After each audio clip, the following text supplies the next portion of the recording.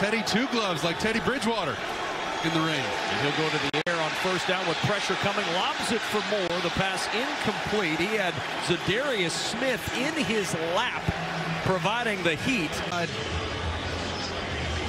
And then there goes Mooney on the inside slot fade on. First and 10. Fields to the sideline, tipped, and then DJ Moore able to hang on and toe tap to get a good gain. DeAnthony Bell got a fingertip on that one, and Moore able to catch it, and he picks up 7. Well, watch Bell. I mean, any closer and this thing's going the other way. We were just talking about Justin Fields making good decisions with the football. He felt the space outside in that. That was a huge play. Missed opportunity. Now 3rd and 3. Fields down the sideline to DJ Moore, who makes the adjustment, and he makes the catch in Cleveland territory at the 46. A first down and a 27-yard gain. Well, a couple of trick shots from Justin Fields, but he was on fire. That was 3 plays in a row, and here they are going tempo. They're trying to beat the Browns' personnel changes or a challenge. And the challenge flag comes out. Not easy to do. DJ Moore, is it a catch? Is it not? Rule the catch on the field. We'll step aside. Oh, on the field is confirmed. It is a catch. Browns lose a timeout and a challenge. Well, watch him turn and stop, and he's working against number 23, Newsome. Excuse me, Emerson Jr. Emerson Jr. had 2 interceptions last week, so he's trying one of their better corners, and him and DJ Moore look sharp in the rain, wet conditions with 2 gloves. It's obviously not bothering Justin Fields. What's bothering this offense, though, is trying to block these guys. Routes chasing it from right to left. He's going to read this like a sprinkler across the lawn, right to left, and he's up front.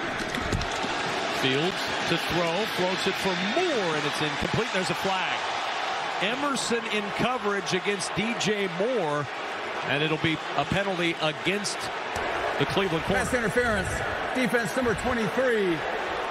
Foul card in the end zone by rule. The ball is placed at the 1-yard line. Automatic. There's the matchup. First Just down. these 2. Just a one-on-one. I mean, a little hand fighting both ways, but I don't know if I like that. That usually you just let him play right there. Second and 11. Browns rush 4. Fields over the middle. There's DJ Moore with the catch. Burn and a one. first down at 46, and there's the timeout. Picks up 20 on the dart across the middle, and now you're starting to knock on the door of Cairo Santos' field goal range. We were watching him warm up today and was hitting regularly from 55. Well, that was just your deep indigo or 94 combination. Some teams called it dagger. I've been in a few systems, Kevin, but basically it's an 18 to 20-yard in route coming ripping across by DJ Moore, and that's all timing. You want to complete that in between the numbers and the hash right there. Perfect, but then DJ Moore out of the game. That I don't understand as much. Well, you know, he hurt his ankle last week, and there was some question about DJ Moore today. Would he be full go? And we've seen him out there. Yep. But right now, grimacing a little bit as he's on the sideline. Fields looking for Moore, well covered. Denzel Ward running stride for stride with DJ Moore. No chance to get him the football, and on comes the field goal team. Well, it's best cornerback versus best receiver. 21, Denzel Ward versus number 2, DJ Moore. Good on good. He loved it. He tried to take the shot, but the ball not quite close enough. And Fields on the keep, and he goes down. He looked up, and Greg Newsome was right there.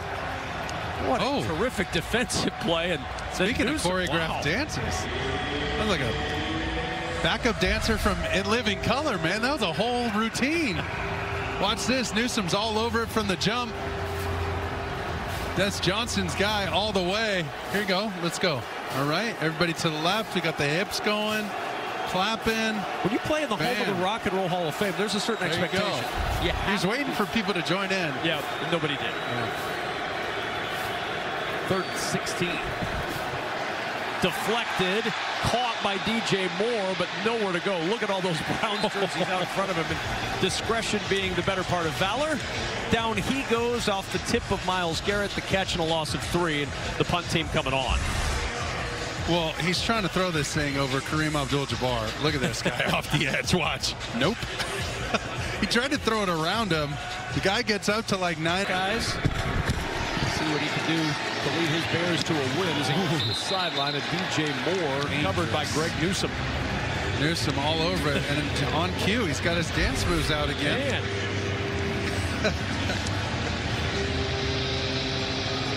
Look at that. He never really got him out on the run. What do we got? Let's see. Yeah, he might. That's like. It's, I think, 7th most all time in the play-by-play chair. Justin Fields hit as he throws, and the wobbler incomplete. That pressure. Oh, I'm just shocked they weren't running the ball. Trying to run out this clock. They've had some. Fields chased by Garrett, flushed, looking, sets up, throwing deep. Hail Mary, end zone, deflected, tipped and intercepted. Almost caught, and then a deflection.